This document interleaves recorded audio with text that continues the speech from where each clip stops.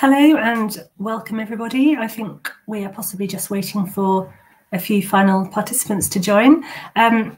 Welcome to this session, Health Partnerships and Solidarity During COVID-19. I'm Sarah, I'm the International Partnerships Lead at the Commonwealth Pharmacists Association and an Honorary Advisor with VET. I also work in the National Health Service with the Specialist Pharmacy Service, and have over the last 18 months been particularly consumed with our domestic COVID-19 vaccine response. I've seen through my work with VET and CPA involved with various partnership projects over the years how in this type of crisis the health partnership model works and is so crucial to health system strengthening. We're talking COVID-19 in this session, but VET has also responded with the partnership model of earthquakes, coups, floods, the list goes on. Health partnerships have demonstrated remarkable support and commitment to each other since the start of this pandemic. In this session, we will examine how the support provided between partners has adapted and evolved, pivoted if you like, over the last 18 months, particularly given the reduction in international travel and capacity and the growing need to switch into crisis mode. As you'd have seen in the briefs, we have 4 excellent presentations and I can't wait to hear from them. So with no further ado, I will introduce our first speakers. Grace Drury is presenting with Timothy Nunn, Dr. Timothy Nunn. Grace is a researcher and a programme manager in the Department of Orthopaedics at the University of Oxford. She's managed several global health partnerships, including projects developing standardised clubfoot training that's been translated in and used in over 20 countries. Timothy is the medical director and consultant orthopaedic surgeon at the Cure Ethiopia Children's Hospital in Addis, and his interest in clubfoot is long-standing. So with no further ado, Grace and Timothy, over to you.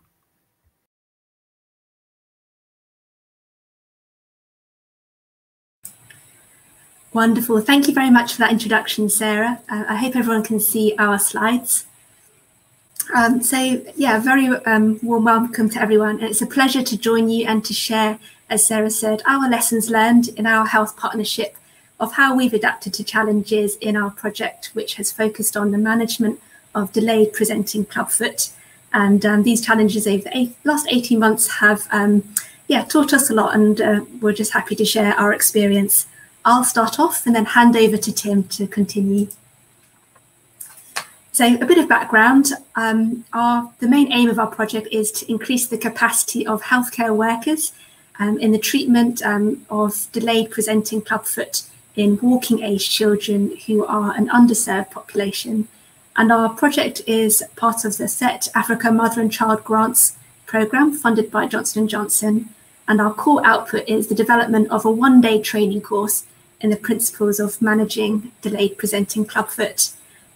These are for children who weren't, for whatever reason, weren't treated more straightforwardly as infants, and therefore what they need as walking age children is a bit different and includes a range of surgical options following treatment using principles of Ponseti management as well.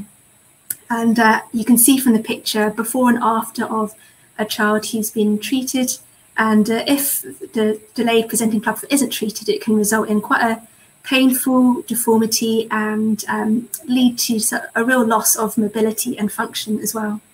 And the course is going to be used in Ethiopia and also other settings where this condition is commonly seen. Often these are low resource settings where there's limited access to treatment services and often not enough trained health workers as well.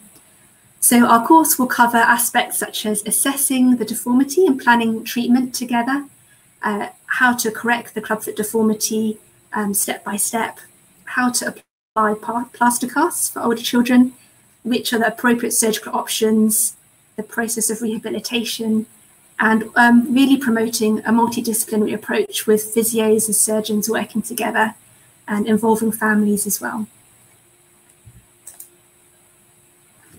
So our outputs will include training manuals for the faculty and participants, teaching presentations, including guided discussions, teaching video resources, and it's been wonderful. We've been able to work with the team in Addis Ababa to create 20 teaching videos, and you can see a few clips from those on the slide. We've developed assessments to try and look at the learning outcomes of the course, and also to share our findings from surveying practitioners internationally as well. So these are some of the challenges that we face, which I'm sure are familiar to many of us in this meeting. With the limited travel, we haven't been able to hold the face-to-face meetings that we hope to. And of course, the pandemic has impacted on clinical services for all our partners and led to quite a lot of dramatic changes in workload and redeployment as well. Sadly, there has been illness and at short notice times of self-isolation, and of course personal and organisational challenges which have impacted on capacity at different points in the project, and at different times as different waves have hit different partners internationally, and through it all a lot of uncertainty about what's possible to plan and what's possible to do. So how have we adapted? And I think our first point about compassion was mentioned earlier in the sort of opening panel discussion. Actually, without the opportunity for face-to-face, we've just really tried to be intentional about having a supportive atmosphere in our partnership, and just recognising that we're all facing massive challenges, but we want to do our best to support each other and be understanding as we continue to find new ways of working. So we've looked at our timelines, and that have been very helpful as well in thinking how can we adapt these to allow some flexibility, and what are the contingency plans that we can make through the project. And working online together, it's something we were doing a bit already, but the pandemic has really helped us to develop more skills in this and to maximise what we can do together in terms of using video conferencing, working to collaborate with online documents and learning the different features that we can use together. Developing the teaching videos, so although these needed to be filmed in Ethiopia on the ground, we've been able to get the input from our international team. And online surveys aren't new, but we really used those quite extensively to get as much input as we could from our international colleagues that would input to the development of the training. We have recorded our meetings more regularly, so that where we're relying on online communication and sometimes video or audio or internet quality is not good, then at least we've captured the detail as much as possible. And modern dictation software has helped us on key occasions to be able to just have very detailed transcripts in real time, where we've had really detailed input that we wanted to capture as well.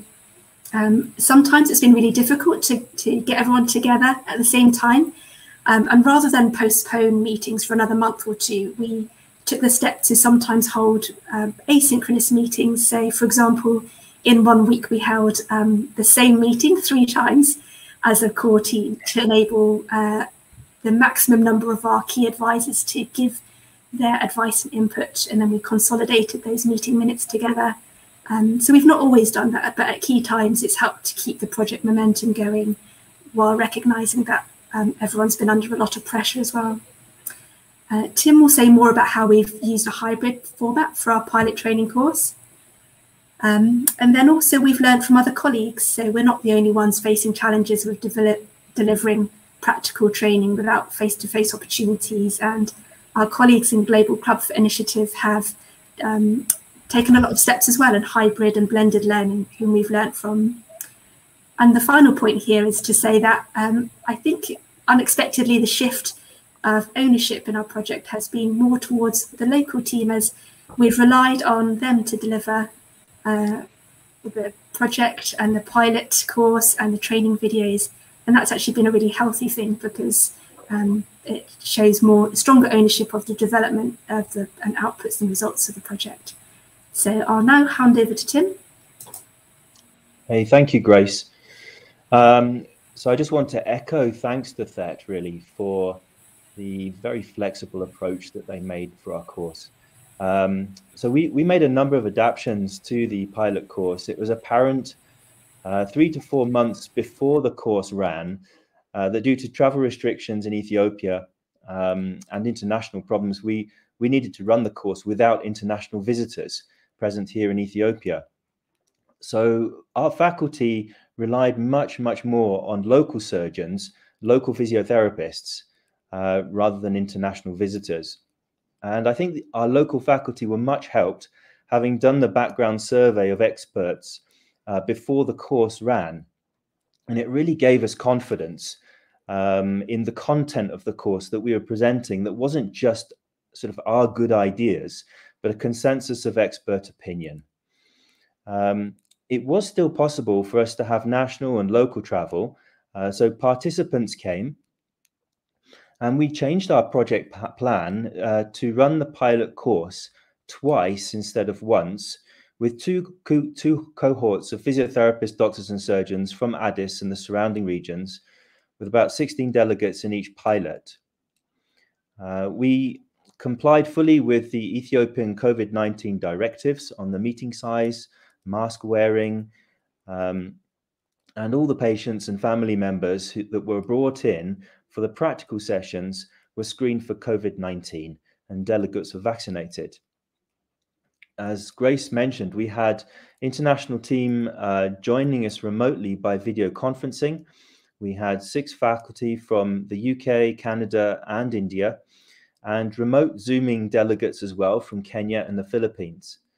And the on-the-ground delegates fed back to us that they really enjoyed having the international faculty on Zoom. I think I want to highlight 3 learning points. First of all, with this kind of presentation style and format, we felt that having a full-time IT technical help was truly essential for the course that we ran. There were major help needed when internet outages happened due to generator switchovers and everything else. And these people on hand were there to help us cover that. The second thing was that we felt that timekeeping had to be tighter as compared to an in-house course. And the third learning point we felt was that we used, as Grace was mentioning, narrated teaching videos, which were created especially for the casting and surgical demonstrations. And some of these videos were deliberately silent. And we left it essentially open for live narrations, which our remote faculty did. Dr. Alaric is doing that on the top right-hand corner of this image.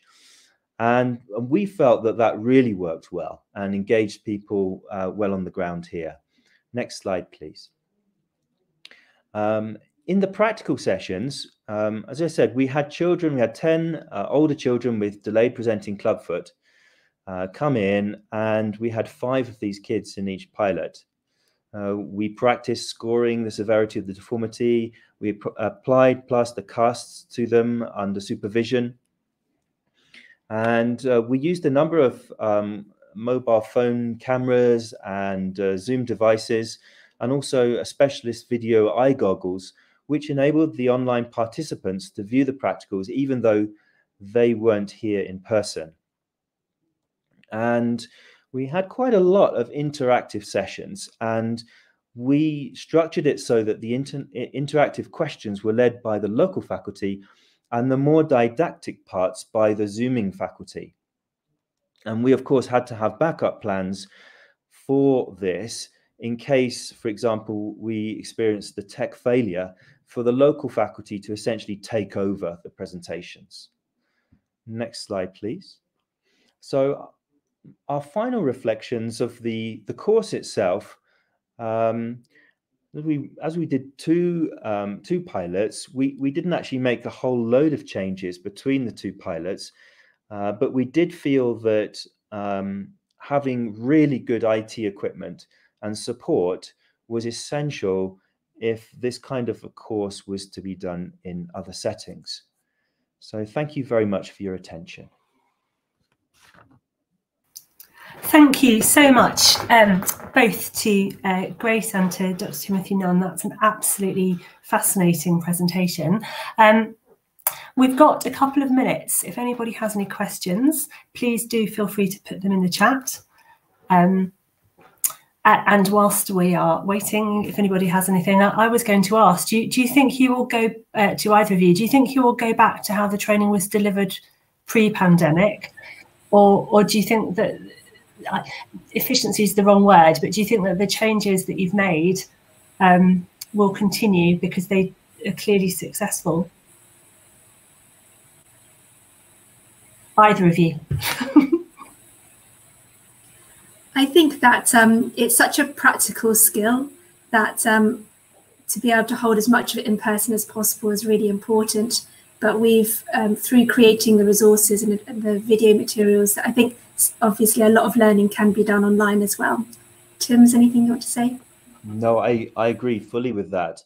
I think if we were to run it again at our institution here, we probably will repeat it much the same, even if there were no pandemic. If it were to be done elsewhere in Ethiopia, probably you know, a more hands-on, a more on-the-ground type approach would be best, certainly to start with. Thank you. So I've got a question from Audrey for Grace. You mentioned remote collaboration and enhanced local ownership. How can we ensure local ownership is kept at the forefront once travel resumes? And then following on from that, we had another question from Murray. Amazing example of training, and how much will future clubfoot surgery be done by capable national staff? So pretty much the same question.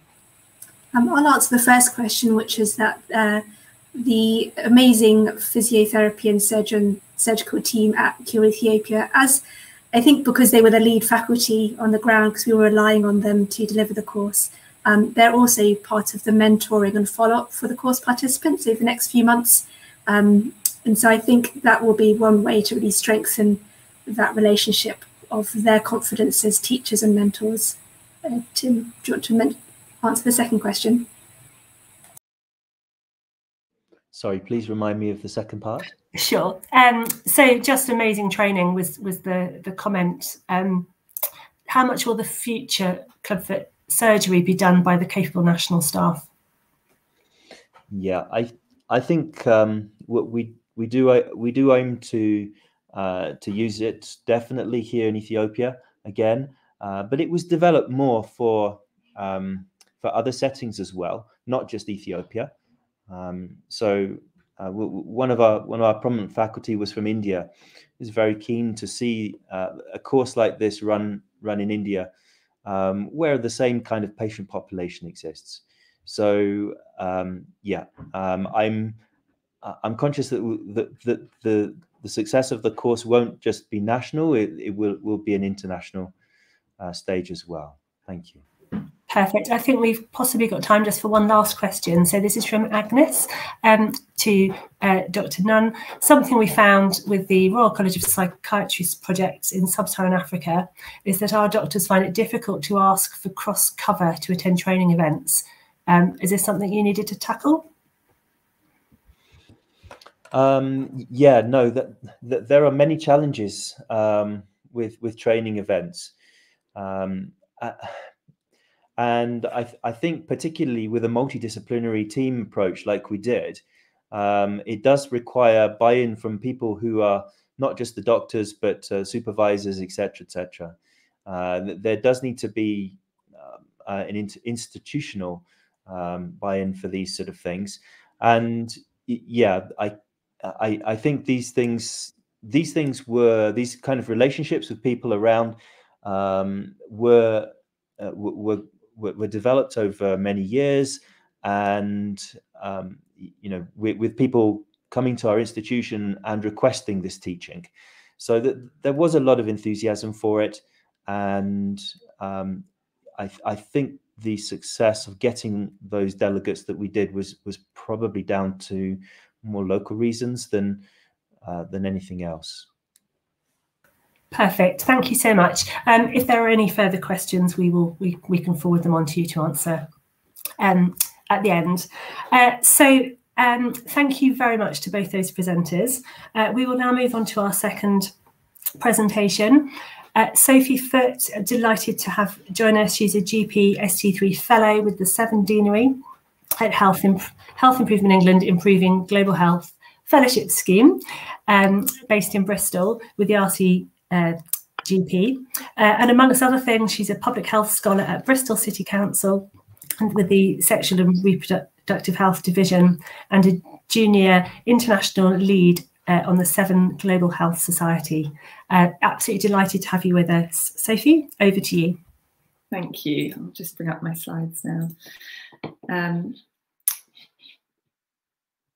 Here we go.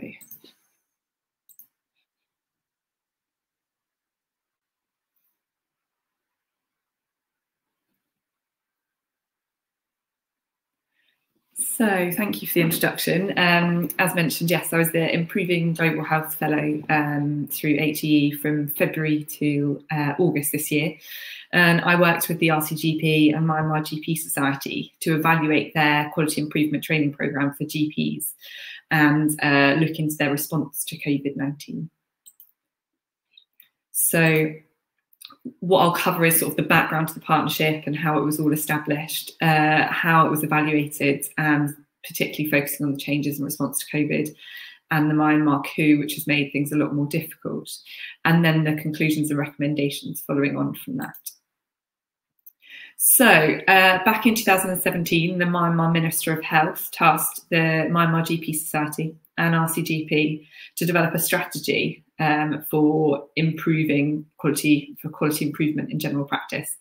So there was a pilot project at this time, which was aided by another HE IGH fellow, and they found that actually the key areas that were needed were infection control, education, improvement of medical records, general CPD, and quality improvement principles, so things like audit, significant event analysis. And then we were lucky enough in 2018 to get some funding from the Department for International Development through SET, so we could provide QI training to GPs across 64 practices in 2 regions.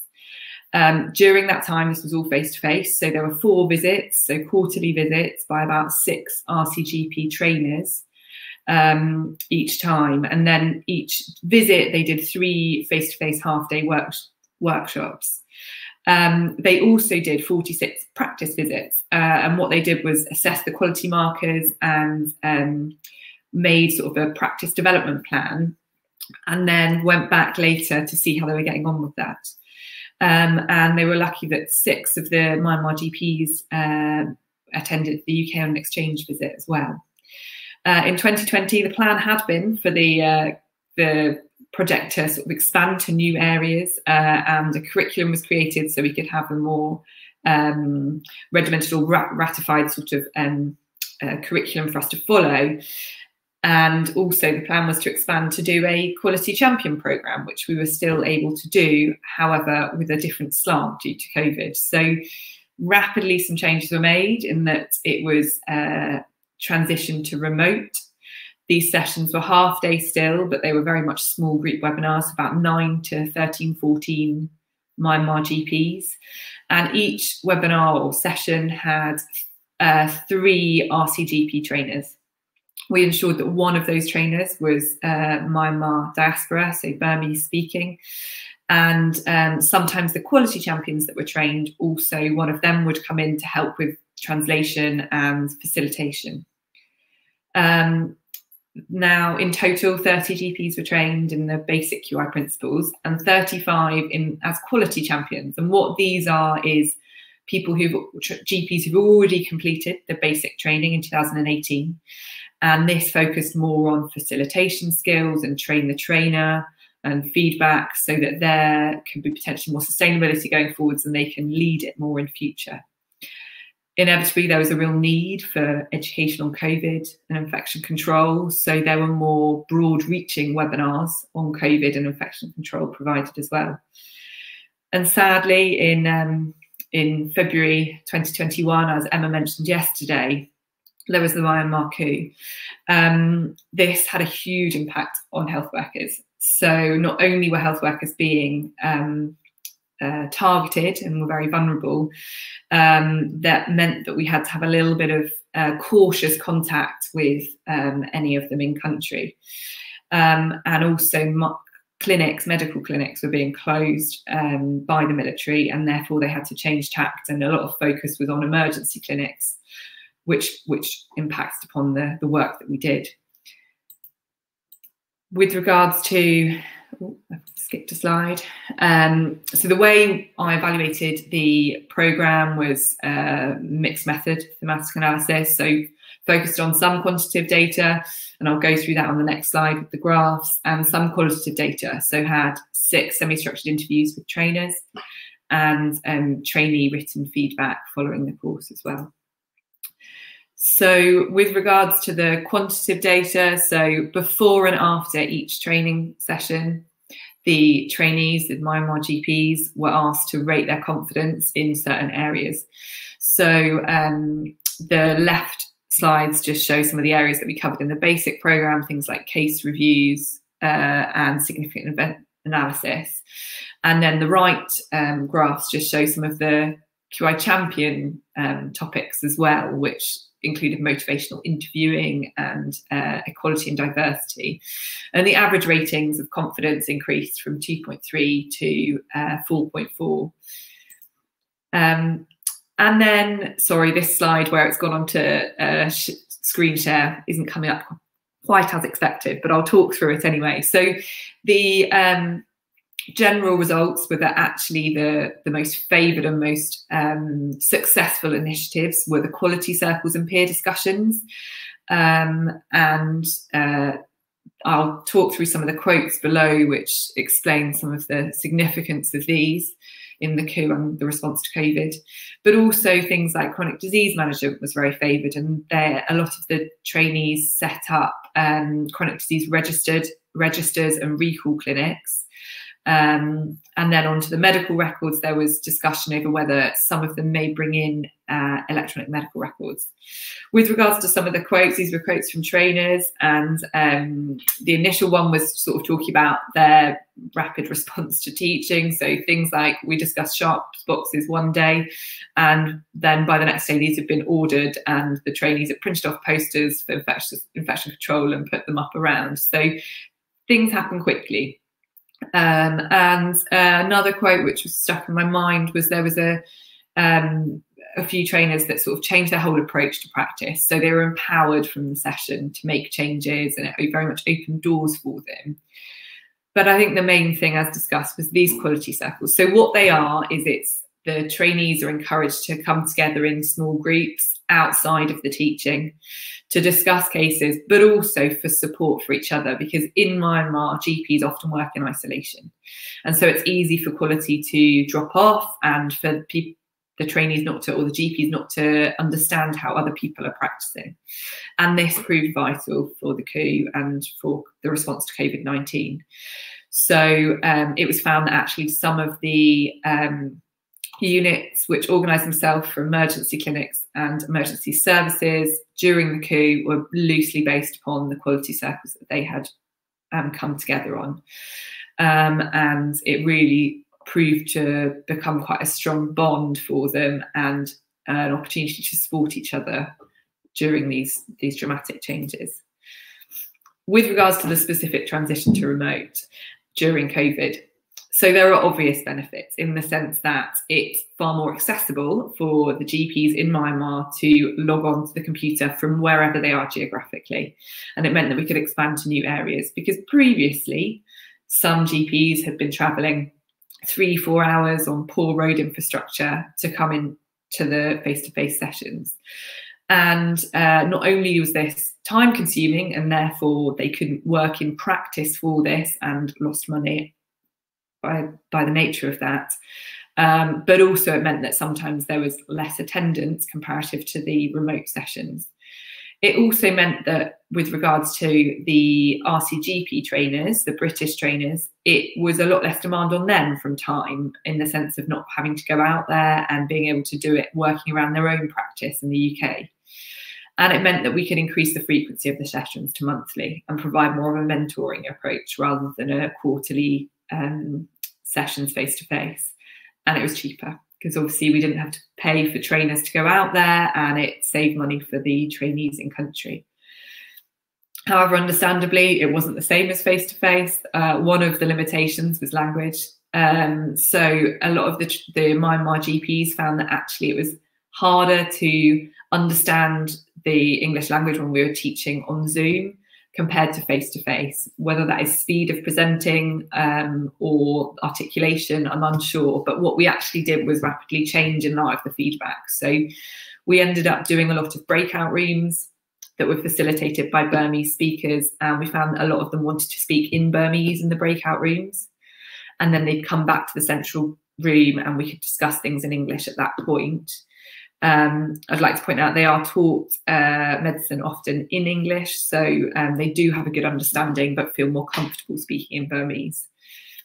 The other thing which can be difficult, and this is shown in research as well, is gaining rapport from solely online sessions is harder. That being said, we found the breakout rooms and small groups made that a lot easier. But a lot of the trainers from the UK that had never been to Myanmar find it harder to understand the culture when not having those informal chats before and after. And internet connectivity was an issue, but I'm not quite sure how we can get around that. But that certainly, was prevalent quite a lot. Very relevant to the whole THET conference, really, but definitely it shows from the previous slides with quotes, the trainee resilience from having these sessions and having these contacts was shown to be huge. And actually for the trainers, showing that during the pandemic, they had, something to focus their mind on, and something outside of NHS practice was really shown to be helpful. And it certainly helped me doing it alongside my general practice. And subsequent to this, during the military coup, like I said, we haven't been able to do the sessions like we did before. We've more provided an informal support and partnered with THET and paediatric societies internationally and various different agencies to expand to cover advocacy, communications, education, fundraising. And we organised a cycle ride from London that equated to the distance from London to Myanmar via the UN Embassy and then back to the UK to raise money for a couple of clinics out in Myanmar. As for the sort of last conclusions and recommendations, so the main things that came out of it, which are transferable to other agencies or other initiatives, are the use of quality circles and peer support, and that actually that goes on from just the sessions that are provided, and it's shown that people continue that afterwards. Also the use of quality champions, so to sort of create sustainability and continue the teaching from there and create ownership in country. And actually that when you're presenting remotely, group discussions and role play are a requirement really, and doing the small group sessions. Looking forwards, and this was just broached in the last session actually, but what's possible going forwards to sort of as a hybrid model. And there's quite a lot of research on whether a blended program is an option, which is basically where you would go out and do a couple of days face-to-face to build the rapport, to make the contacts initially, and then have regular monthly or quarterly webinars and remote sessions after that to follow up. And the use of, at the present, we don't have a formal e-learning platform, we just have Dropbox. So the creation of an e-learning platform and maybe even an e-portfolio. This is obviously all based upon ability to travel and improvements from the coup. And that's it. Any questions? Thank you so much, Sophie. That was absolutely fascinating. We have one question in the box from Audrey. Sophie, what more the UK partnerships can do to promote solidarity with healthcare workers in Myanmar at this time? What else can we do? And I think that's a big question. I think It's really hard. So there's been lots of things that have been going on the ground, anything from creating learning resources for them on trauma, and so that they can they're really keen to self-teach things that will be helpful during the coup with all this different healthcare that they're encountering. GPs previously would be seeing things would be seeing chronic diseases, but now they're having to manage very different presentations. So a lot of separate societies have been setting up platforms and webinars for that. The other thing is generally just maintaining it in the media and maintaining an awareness of the coup so that it's not forgotten, and so that international agencies still are keeping a presence and trying to make change. But I think there's no quick fix. So there are actually, and SET have organised, led by Ben, which I think was meant to be last Friday, fortnightly meetings between all of the agencies to try and continue the response. But I don't think there's any quick. Thank you. No, I don't suppose there is, Sophie, but I think all those ideas are going to keep it in the front of people's minds. Thank you so much. Absolutely fascinating presentation. Sorry we haven't had a bit longer for questions, but again, if anybody has any further questions, we can forward these on to Sophie. So thank you to Sophie Fitt, and we will now move on to our third presentation. So absolutely delighted to welcome Joy Kemp, the Global Professional Advisor at the Royal College of Midwives, who will be co-presenting with Sangeeta Saha Prema. Joy's been a friend of SET for many years. I've had the pleasure of hearing her speak before on a number of partnerships, but I'm particularly looking forward to hearing this presentation and a case study from the UK and Bangladesh. Joy and Sangeeta, over to you both. Thank you very much, and I'm hoping you can see my slides. Good morning or good afternoon, colleagues, wherever you are. It's great to be here today sharing about our health partnership, a twinning programme between two professional midwives associations, the Bangladesh Midwifery Society and the Royal College of Midwives in the UK. I'm Joy Kemp, Global Professional Advisor with the RCM, and I'm so pleased to be joined today by Sangeeta Saha Prema, a young midwife leader from Bangladesh who is the project leader for our SET-funded COVID-19 project. So, I'm sorry, I just wasn't on the first slide. So there's now plenty of high quality evidence that when we shed our references at the end of the slides, that to achieve the Sustainable Development Goals, investment in midwives is paramount. And the recent State of the World's Midwifery Report 2021 shows a global shortage of almost 1 million midwives. Twinning between midwives associations can promote solidarity, can raise the profile of the profession and provide a stronger platform for advocacy.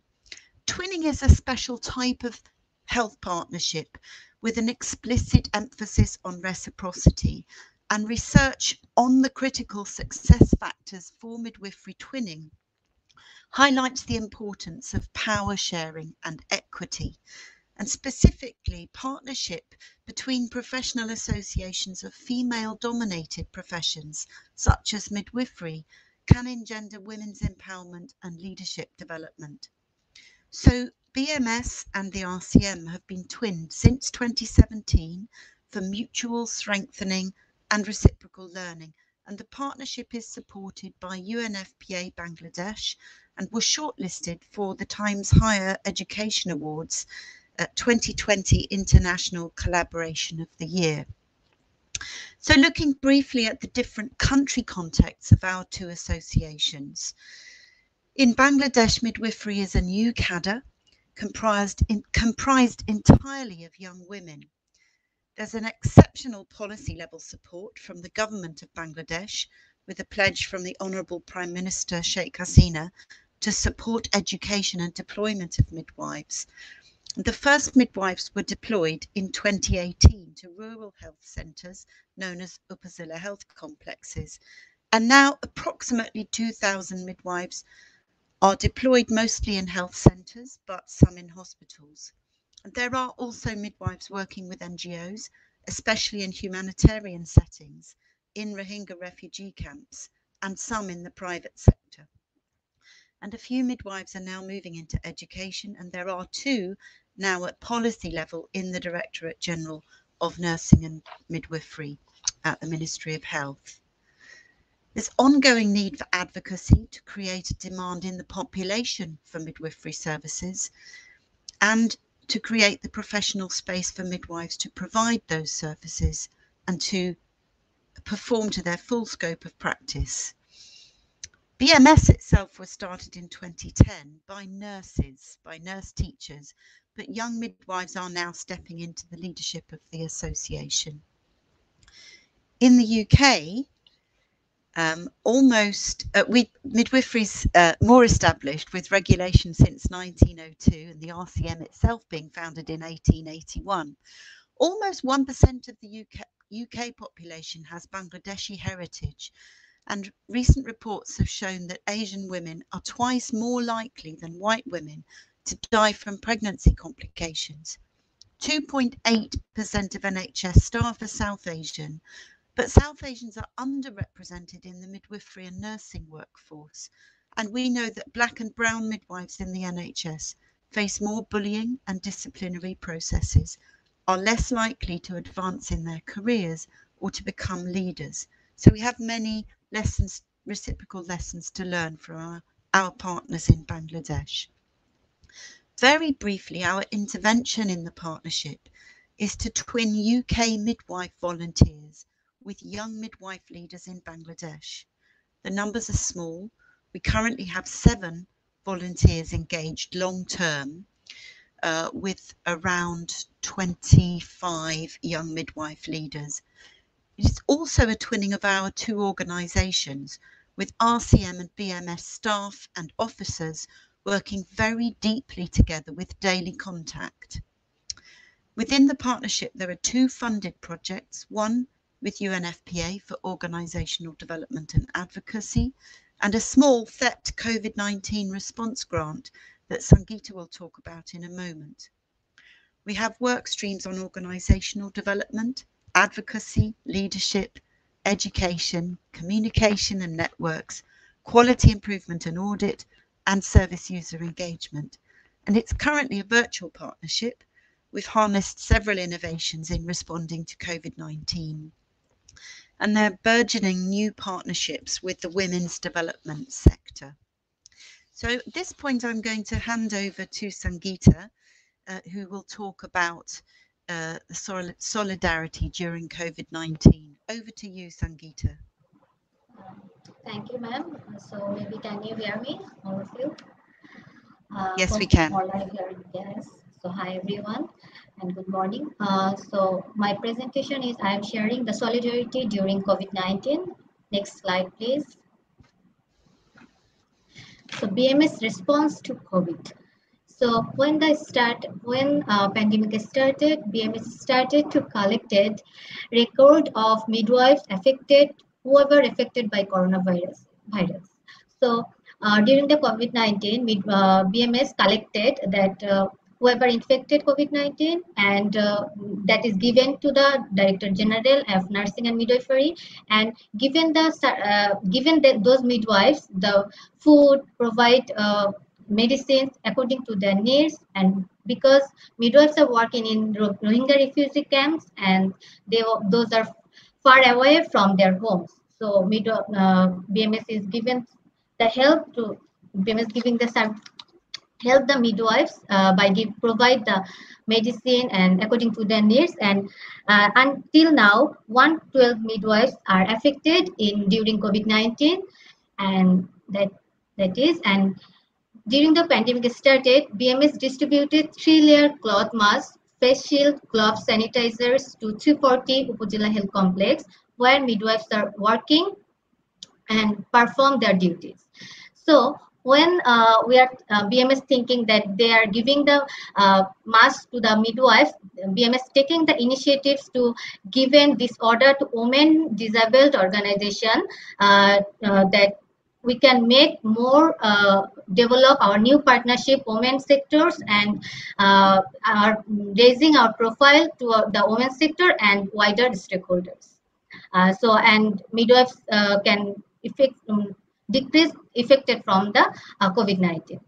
And we have our helpline systems 24/7. We have our helpline systems that any midwives can any part of the corner can call anytime, and if she need any help from the BMS Bangladesh Midwifery Society, she can call. And one of our midwives, Karima Akhtar, she's maintained this helpline number, and she's reported monthly that those whoever have problem, and we are helping those midwives according to their needs. And BMS is most of the midwives during pandemic asked for the infrared thermometer because they wanted to differentiate the mothers whoever has the temperature and tries the mothers whoever have the hot temperature and who have the not. So they need the infrared thermometer before giving the services, before entering any person in the individual health complexes. So BMS given the infrared thermometer to the midwives during the pandemic and the innovations during pandemic. So before the pandemic, we are doing our meetings because our executive committee and our YML is decentralized over all the country. So the pandemic is started. So pandemic has given a lots of advantages to learn new things. So we are using the Zoom and Google Meet platform for our monthly meeting, general members meeting, and also as well as the executive board meeting. And also I want to share as well as we are celebrating International Day of the Midwives in the June. In the pandemic, how can we know the midwives problems and the midwives, whatever midwives face in this situation, we have to know their problems and the situation. That's why we have done the monkey survey, and that's how we know the midwives problems and the situations. And BMS, all midwives are heroes whoever working in this pandemic. So BMS recognized few midwives for their contribution during pandemic and working in the humanitarian area. So conduct the award ceremony in the online, and our DG, Director General Sir, is declaring this the midwife's name, and the award ceremony is conducted by the Bangladesh Midwifery Society through online. And we given so much to the midwives, like before some midwives can do the English courses and computer courses because they are live because we are in the capital of Dhaka, so Dhaka has the lots of opportunity. So the British Council institution, English, and the most of the government IT sector is established in Dhaka. So many midwives wanted to do the English course, but they don't want it to do because they are decentralized in the part of the country. So in COVID-19 period, the British Council BMS contacts some online training through online, like communicate with British Council and the IT sectors, and by this way midwives are taking these courses from online from British Council and many more famous institutions. Also, we have our platform. Before the pandemic started, we have our website and bms1.com. So there have been 82 courses that related to midwifery professional. That is all about how to the ANC, PNC help, how to do a manual delivery, and how to do the manual removal of placenta. That is more about the professional, etc. And the last one, the TED project update. So all of you know that this year, 2021, we month of May, we are getting the project TED, the Tropical Health Education Trust, and the project will end 31st October. And we are selected 5 Upazila Health Complex. They are choose 5 Upazila Health Complex on menstrual regulation, family planning services, and post-abortion care, alongside with ANC, PNC, and interpretum care. And we select the result of this project is we are giving the equipping of 5 USCs on MR, PAC, and family planning services. We given some instruments, and that is related to MR, PAC, and family planning. And the result 2 is increased community awareness about services during COVID-19. We have done a lot of radio program, newspapers, articles, and the television programs, and setting 5 banner into the USCs for community awareness. And result 3 is training capacity building of midwives and frontline health workers and administrators. We're given the refresher training to our 27 midwives that they can refresh their knowledge about on MR, PAC, and family planning. And UK volunteers help us to do leadership training and help the midwives to do leadership training and other mentorship training to build up their leadership and grow their confidence level. Yeah, thank you. Over to you, ma'am. Thank you so much, Sangeeta. We're running out of time, so I'm just going to say 2 things, which is we didn't have time to really explore the reciprocity, but we're really serious about this reciprocal learning, and it's feeding into wider work the RCM is doing on race and championing equity, both in our own organisation and in UK maternity services. And we are needing to do more joined up thinking on how this work is going to influence UK maternity outcomes. And moving forward, we've got to find ways of sustaining the partnership through funding uncertainties. And BMS are going to hold an election in December, and for the first time, the association will be led by a midwife as president. So I think that's a great place to finish. Thank you very much indeed. Thank you so much. Fascinating presentation. I'm hoping there were some 2 really good questions. I don't know if you could answer them really, really, really quickly. The first one, is there other reasons why Asian women could be more likely to die from complications? That's probably not a question you can answer quickly. As a second question, if you'd rather have that one, is there a role for UK midwives to support advocacy efforts in Bangladesh for midwifery? I'll answer the first one very briefly, and I'll leave Sangeeta to answer the second one, I think. Yes, there is the Embrace report is the report in the UK that talks about the differences in outcomes. I think all I can do is to refer colleagues to that report, because the reasons why people die are very complex, but there are certainly things that we need to do about it. And I think there's been a lot of research, and what we need now is action. Sangeeta, can you answer the second question about how UK midwives could support advocacy in Bangladesh? Yeah, already they have supported us. Like we are working with the 6 UK volunteers from the RCM. They are helping the midwives in advocacy and the leadership, as well as they help the midwives to grow the education sector and education platform. Yeah, and you can join with us through our society, Bangladesh Midwifery Society. And our Royal College of Midwives, and already UK volunteer helping us, and that's how you also all UK volunteers can connected with us. Thank you so much. Final thank you to Joy and Sangeeta for an absolutely fascinating presentation. Moving speedily on to our final presentation, I'd like to welcome Michael, a clinical fellow in neurology at Eurolink, University Teaching Hospital Lusaka in Zambia, who will be presenting with Dr. Komba, also, I think, from the Teaching Hospital in Zambia. In the interest of time, I will go straight to you two. Thank you so much. Great, thank you for that introduction. So I'm just waiting for the slides to load. So my name is Mike. I'm one of the urology fellows at Exeter Hospital.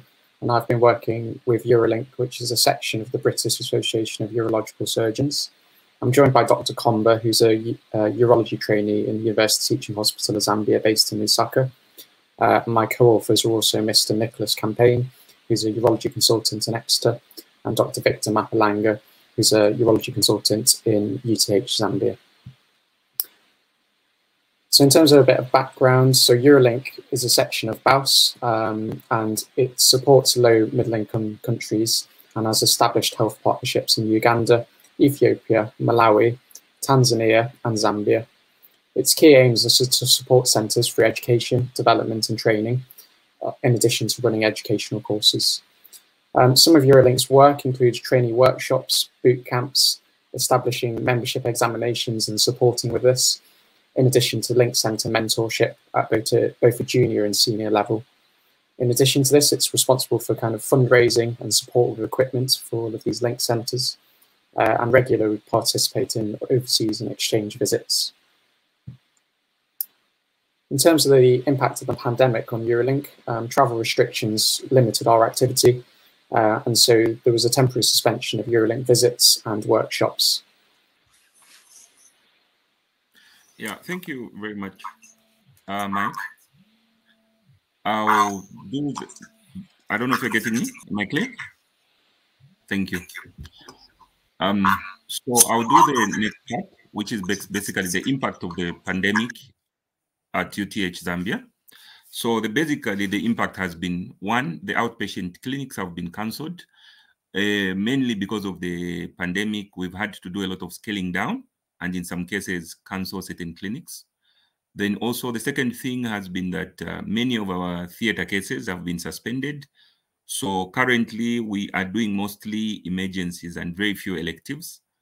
The third one is that our medical and surgical beds have been turned into COVID-19 wards, basically because of reduced bed space. This has been mainly because especially with the third wave that we have just had, most of the general surgical and medical wards have had to be turned into COVID wards due to issues of space. Then the fourth one has been healthcare provision. As a result of the pandemic itself, a lot of funds have been channeled towards acute care for COVID patients. This includes even oxygen, which has increased. The demand for oxygen has actually gone up because of the pandemic. So basically from our side as Zambia, especially from the UTH point of view, I think this has been basically the impact of the pandemic. So in the absence of these face-to-face visits, UTH Zambia had previously demonstrated some interest in online learning and learning in the absence of visits. And so it was the perfect opportunity to establish an online webinar program. So what our objectives were, well, we tried to cover the urology curriculum and we wanted to make sure that this was relevant to both Zambia and the UK. We did this by reviewing common guidelines and management, and we wanted to facilitate access for Link Centres in the absence of visits. With this comes the consideration of how cases may present or be managed differently, and how different healthcare environments may respond or manage patients differently. And this provided a perfect opportunity for reciprocal exchange.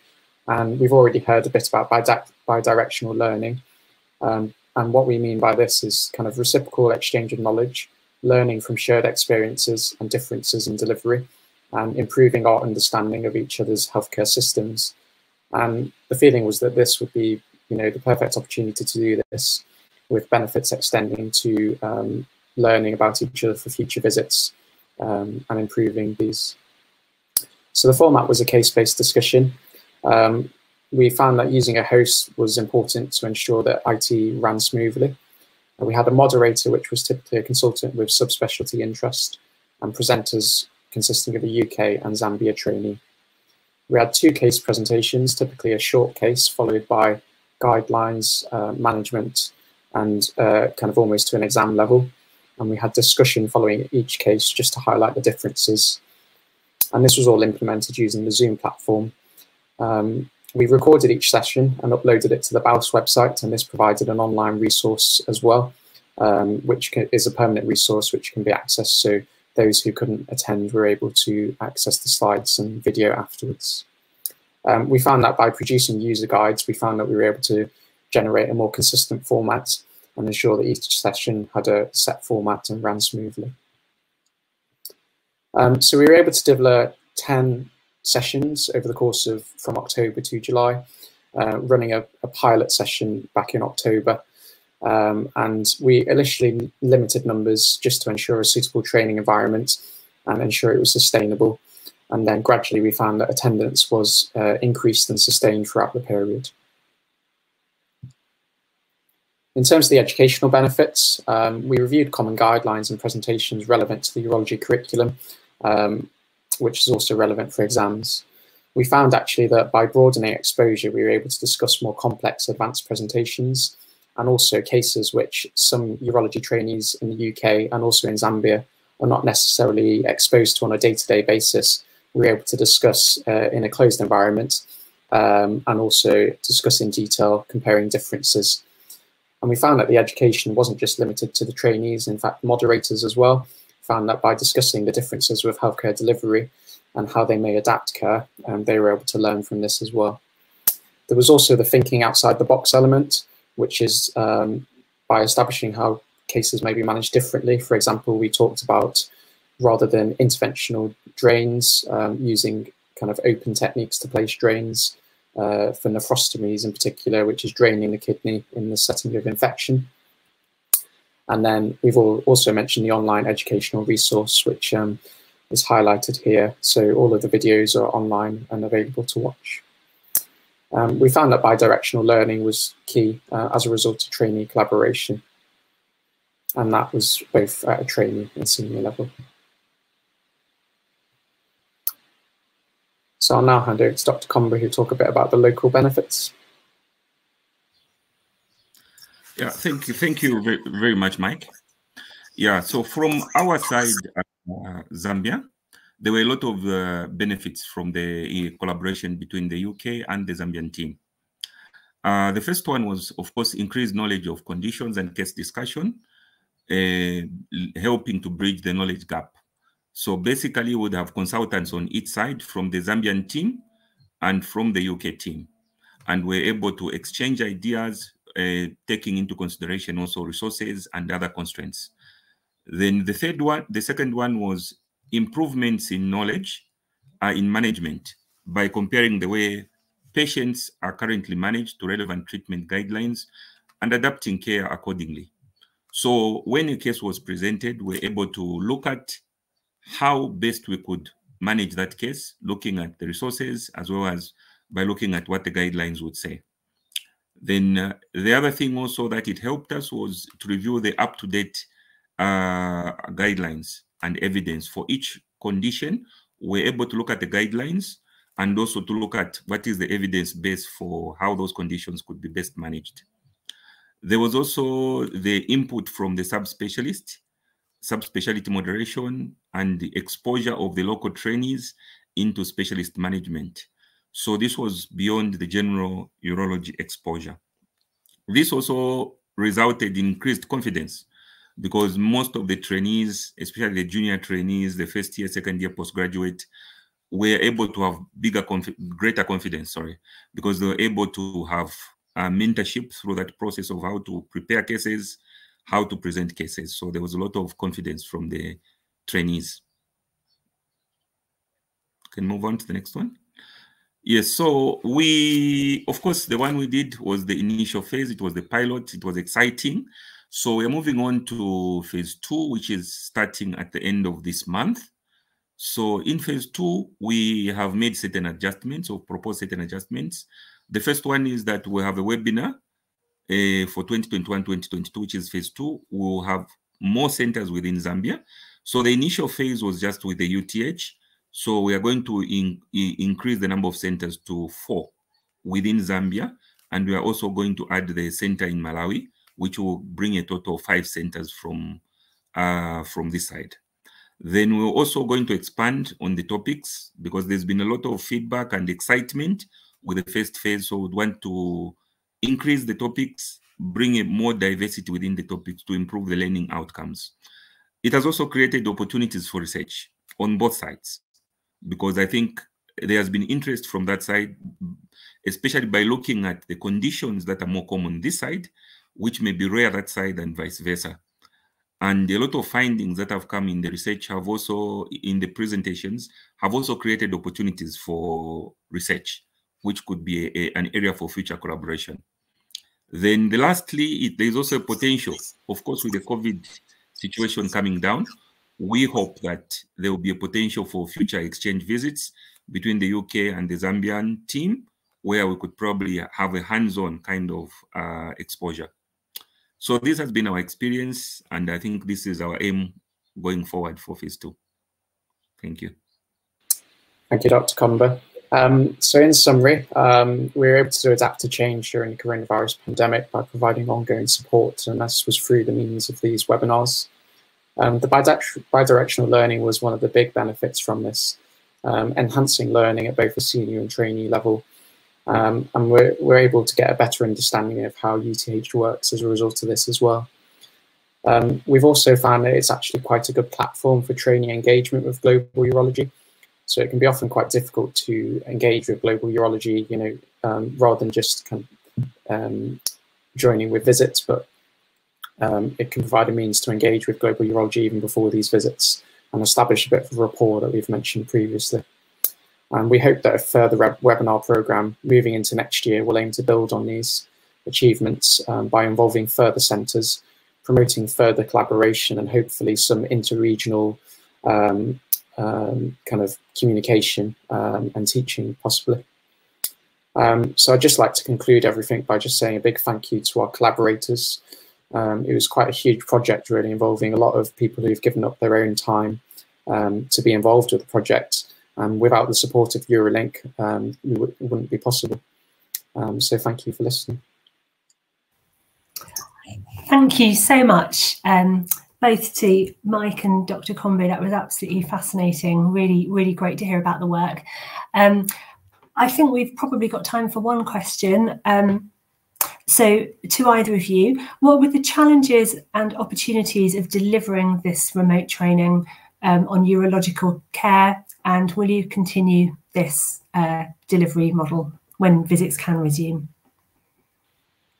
Yes, I'm happy to answer. So I think one of the key challenges was that of internet connectivity, as expected. So what we found was, well, we found that by testing connection beforehand, we also explored the option of pre-recording presentations, but actually we didn't actually need to do that in the end. So we just did a trial run before each session. In terms of the other challenges, well, it required a bit of time. So I was fortunate enough that I had some research time over the past year. And also Dr. Combe was happy to give up his time to organise this as well. So I think that's one of the main challenges to make it sustainable really is finding people who are able to give up their time. There is an appetite for it. And certainly we're looking towards moving towards more of a trainee collaborative moving into phase 2. So each trainee is going to take on a different session, and the hope is that that will allow it to be more sustainable. And we're certainly quite keen to continue these because they certainly have a role in addition to the exchange visits, I feel. Thank you so much, Mike, and thank both of you for that super presentation. We have 2 minutes left, which is just really enough time for me to thank all our presenters today, particularly for keeping to time and making me look like a competent chair. Very grateful for that. So thank you so much to Dr. Grace Drury, Dr. Timothy Nunn, Dr. Sophie Foote, Joy Kemp and Sanjita for talking to us about Bangladesh, and Mike and Dr. Combe who've just presented last. If any of the audience has any further questions or comments, then we can ensure that these are passed to the presenters. But it's been an absolutely wonderful session. If anybody has any last comments from our panelists or speakers, I think we have 1 minute. Otherwise, we can move into the break at this stage. Is that right, Amy? Just seeing if we've got any more questions. Hi, sorry, yes, that's absolutely great. I think we've had some amazing questions so far. So if we're all happy for a 1 minute early break, that would be fantastic. Thank you, everyone. Thank you, everybody. See you all soon.